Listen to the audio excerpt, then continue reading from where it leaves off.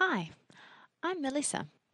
Today I'm going to show you how to use a template in Photoshop Elements. Today I'm using a free template from Shabby Miss Jen. It's from Volume 2 of Project 365 Templates. The first thing I want to do when I open a template is save it as a new name so I can't accidentally save over it. So what I need to do is click on File and then Save As. And that way I can use the template again later if I want to. I want to make my scrapbooking layouts easy to find.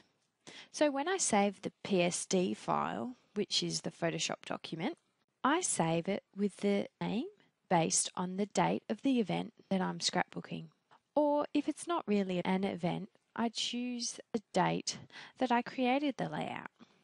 So for this one, I'm going to call it 2010 for the year 2010, 11 for November, beach. So that way I know it's a layout about going to the beach in 2010 in November.